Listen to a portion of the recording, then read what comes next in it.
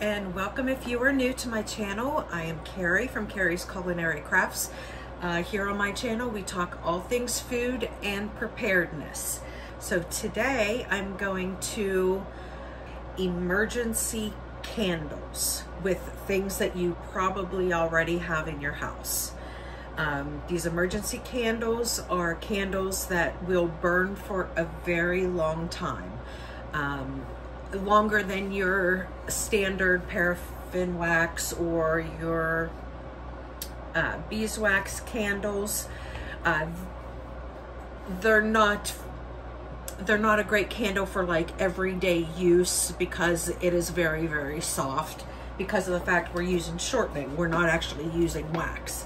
So it is a very soft candle, but it is a great thing to have for emergency. And if you need to make a candle, it's a great thing to use what you have on hand to help you out.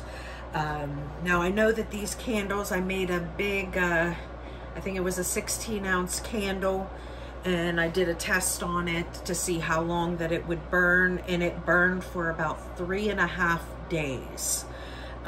So I think that's really great because most of the candles that you buy, ones that you buy from Walmart or even ones like from Bath and Body Works, if you would light them up and let them burn till they go out, they are dead. The Walmart ones are dead within 12 hours. Some of them will go to 24 hours, but that's about the max if you burn them constantly.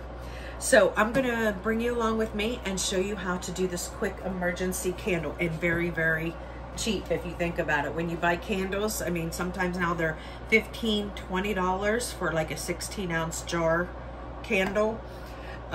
You can get some cheaper ones like $12 or something for the smaller, the 10-ounce jars. So what you're gonna need for this is you're gonna need shortening. I have several things of shortening here, and if you saw my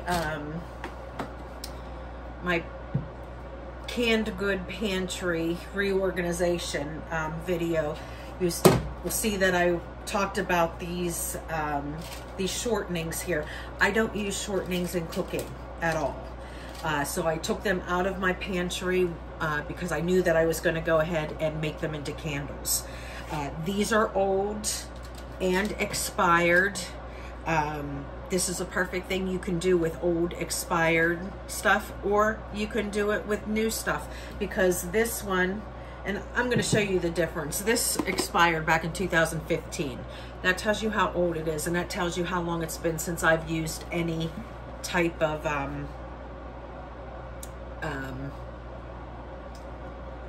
shortening. Okay, the first thing I can tell, as soon as I take it off, I can smell that it's rancid. Okay, so that's like your first clue. And then when you look at it, it's like all dry and crackly. So you certainly wouldn't want to use this in cooking, but you don't have to throw it away. You can use it for a candle. Okay, I would not leave it into this, obviously, because it's plastic and it will burn if you go ahead and try and keep it in this. But if, for example, if this was a tin or a thick glass or something, an easy way to do it instead of the process I'm going to show you is to go ahead and take a candle about the size that you would need, like a taper candle. You can even buy, like, this is like, I think this is like an emergency candle where they're like about 8 inches or something like this tall. That is what one of these are. But you can take any type of taper candle at all. You could just take it and you could just shove it right down in there. Like that. Okay? It's not pretty, but it's not supposed to be. That's not what it's for. So you could do that if this was a glass or a tin container, but this isn't, so we can't do that. But the whole purpose of needing this candle, one of these candles, because it already has a wick, and this is a paraffin wax, or if you use a beeswax, whatever kind of wax it is, it will mix along with your shortening And between the two of those is what makes it burn for a long period of time. And then by doing this, you don't have to worry about buying separate wicks or figuring out how you're going to get it stuck to the bottom or anything like that. By using a candle, it's already done for you. So all you're doing is sticking a candle into your shortening, okay? So I'm gonna show you quick and easy how we're going to do this. So I'm going to take this back out because I'm going to need this. So you're going to need shortening, and you're going to need some glass jars. Way back when I used to buy salsa, I kept all of these jars because they are good emergency preparedness jars. I'll just leave it at that. But it's a nice thick glass, so you won't have to worry if, you know, if you have a candle in there and it's lit, you don't have to worry about it, okay? And another nice thing,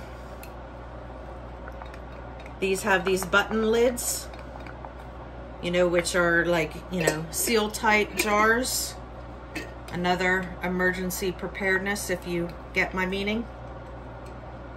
Reusable. Okay, so anyway, I have this pan here. Now, if you were using regular wax, you would not use any pan that you use in your kitchen. You need to have something that's specific for wax, because once you use it with wax, you're never going to be able to use it as a cooking utensil again, okay? But being that this is shortening, I don't care. I'm just melting it down. It is oil, okay? Even though this is rancid, it's not going to matter. Once I wash this out, it's going to be fine. But when you have regular wax, you can't just wash it out. It doesn't work very well. So you'll see sometime if I bring you along when I'm making regular candles, you'll see I have all separate tools for making regular candles. You can't use your standard pots and pans and pitchers and stuff like that. You have to have ones that are just designated for making candles. And ask me how I know. Trust me, I found out the hard way. Okay, so what I'm gonna do, I have this pan heating up, and I have 3 things of shortening here. Now this is the one that is no longer, this one is like rancid. And see how it's just like flaking apart? It is very old.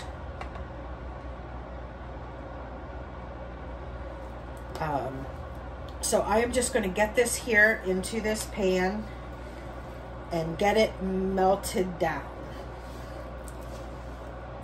And the nice thing about, you know, this opposed to wax is it takes no time at all to melt down. But by no means am I saying that this is a better candle than making a regular candle. No, this is an emergency candle. This isn't something I would do for everyday candle. Does not compare to like real candles. Real candles smell much better. They look much better, and you know, they're just much prettier, a much nicer thing. But this is something to do in case of emergency.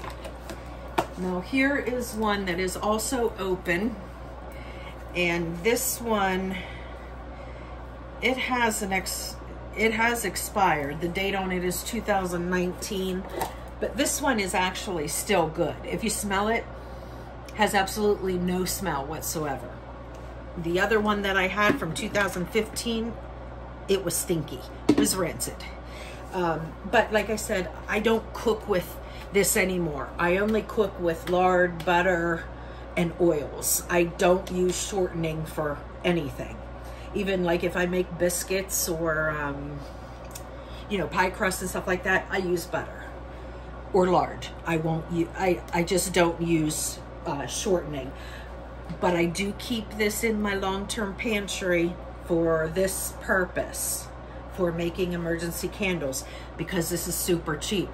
You can get one of these big things for a couple dollars and make several candles.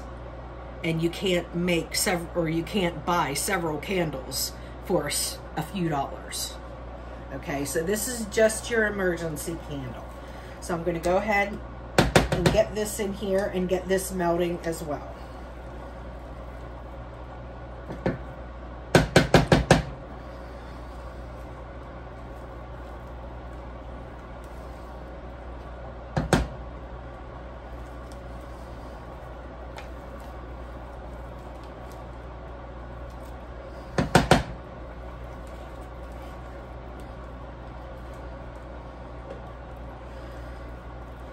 I only grabbed a couple jars. I might need to grab some more because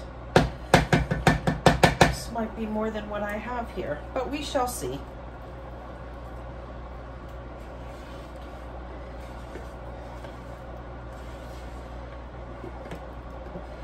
But this is definitely a good thing to use like glass jars for. You know, there was a point in time that I saved all of my glass jars. I don't do that much anymore unless I specifically need them. And you could use mason jars as well. I personally won't use mason jars because I use mason jars for canning. So I just make sure that my jars are always available if I need them for canning. But if you want to keep like get a dozen jars just for candle purposes, you certainly can do that. But you can also just save old jars, jelly jars, sauce jars. You can just save them and use them for your emergency candles.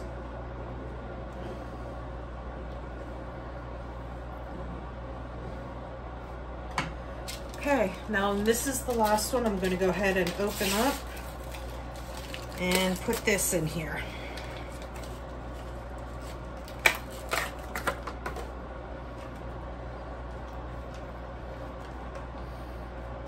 That one doesn't smell like anything, so that is actually okay as well. But I just don't use it anymore.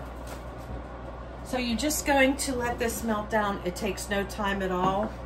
Actually, I'm going to turn the camera down so you can see like how fast this is melting. You see that? And we're just going to go ahead and wait till the rest of this melts down, and then we will go ahead and start filling jars.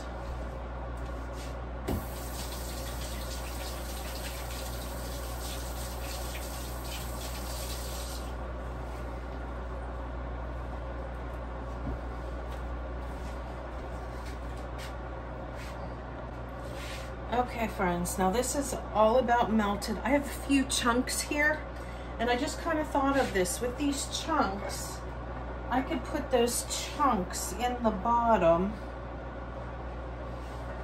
of these, and then maybe I could go ahead, that's too small. But on two of these, I could go ahead and stick my candles. Let's see if I can get you guys closer. Go ahead and stick my candles into them.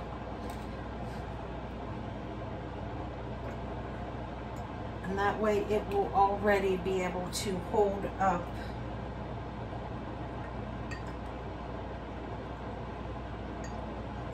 this candle, hopefully, when I pour that in. But you'll see whether it works or not. It might not. This might just end up melting it and then they'll fall over anyway. If that's the case, it doesn't matter. But, okay. So all of this is melted. Now if you want to, you can go ahead, you know what, maybe I will, just to make it a little easier to clean. Since this is oil, it'll be easier to do it this way. And you want to go ahead and just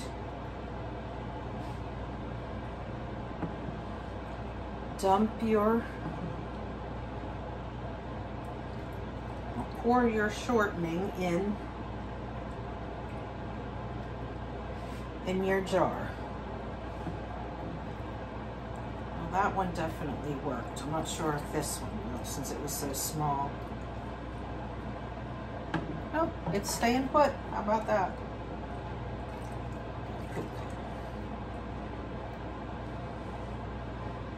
Okay. All right, now when you are pouring this in, you want to leave a little bit of your candle showing. Like I said, this isn't a pretty candle. This is an emergency candle.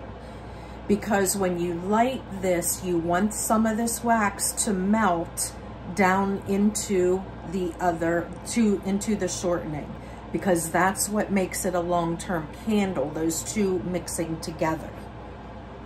Your shortening itself doesn't burn very, very well, but this, the candle wax will burn really well. So when it mixes with the shortening oil, that's what allows it to cause it to burn, and it's a very slow burn.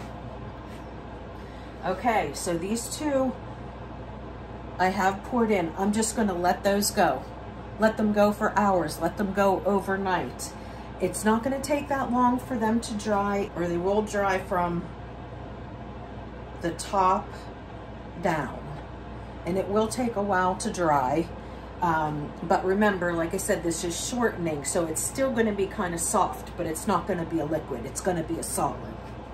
So we're going to go ahead and dump into these others. Let me see if I can dump it. Yep, there we go.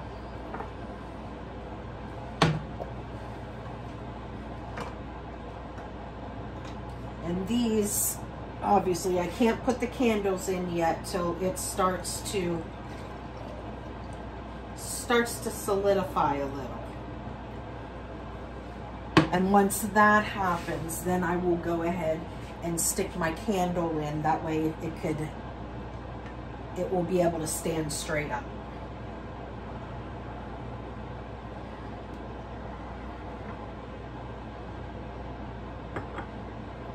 And I have a little bit more in there, so I'm going to go ahead and get another jar. Here's another one I found that I kept my dehydrated garlic in it. But this, I can go ahead and use. So what I have, here's one, let's see. Oh, that's a little short. So I'll go ahead and use that one. That'll work. And of course, that doesn't.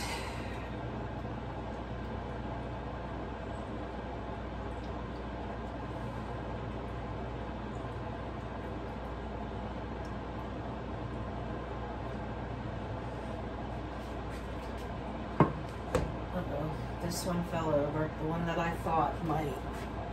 So I need to get that out of there.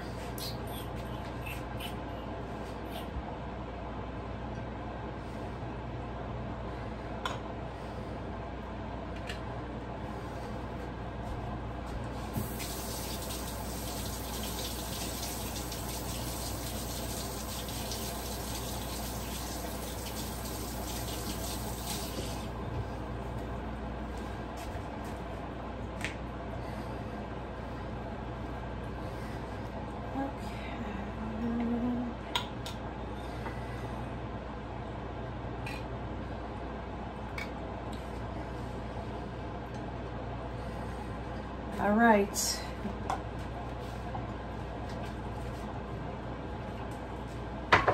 Well, there it is. Now I have 5 emergency candles here. Now I'm going to bring you back whenever they start solidifying to show you about putting the candles in them. And also, while we are at this point, I'm going to go ahead and grab some essential oils. You don't need to do this. This is just if you want to scent them up a little bit. I have plenty of essential oils, so I am going to go over and grab something, not sure what, and we will go ahead and scent up these candles. Okay, I found one of my big jars of organic lavender oil. I'm going to go ahead and use this to scent my candles. This has a dropper in it. I am just going to do about a half a dropper per candle. So it would be like maybe 10 drops.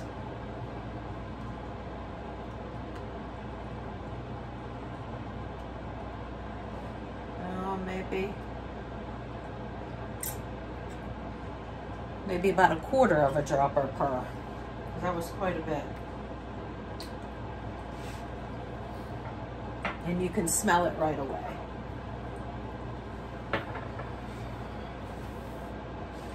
Okay, so we're gonna let these go till they start solidifying, and I'll bring you back.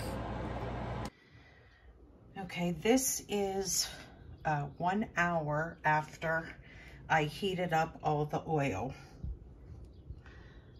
And that one was in there, and I just stuck this one in there just to see if it was ready. I didn't think it was because I shook these others and they're still kind of like liquidy. So this one is kind of solid, but I'm going to give it like another hour to solidify even more before I put the rest of these candles inside. Okay, we are back, and it has been 3 hours. They're not completely cooled, because you can see it's solid here, and then there's liquid, and then there's solid down here. So they're not completely done, but it will be done enough that we can go ahead and add in these candles. Okay, so I have 3 of them here. I've already added the candles into those. So all I'm gonna do is, you just wanna pick the right size candle for the jar that you need. You want the candle to be taller than the poured shortening in there. Because remember, you need to have the paraffin wax from your candle to mix with your shortening in order for it to be like a long-term candle. So we're going to go ahead and stick this in there. Let me get that fuzz off of there. Okay, so we're just going to go ahead and stick it right down the middle, and it should be pretty soft. But you don't want it liquid. If it is liquid, then it won't let the candle stand straight up. So see how the candle is standing straight up there? And that is what you want to do. And there's like about ½ an inch worth of candle sticking up there, which is great. And then we'll go ahead and stick this one in here.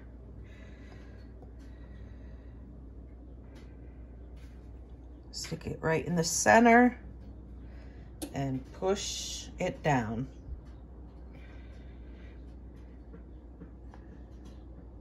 Okay, that one's like, you can see that it's still a little wet, and that's okay. As long as your candle is sticking straight up, that's what you want until it completely cools. Then you won't have to worry about it moving anymore. And I'm going to go ahead and stick this thin one in this smaller jar.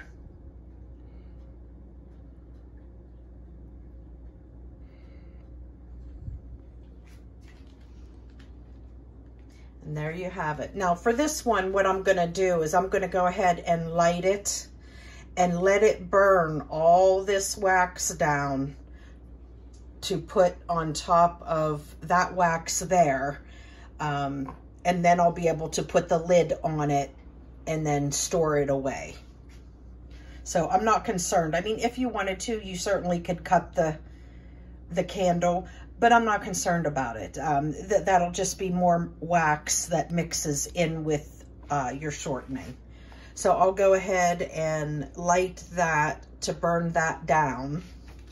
In fact, I'll do it right now.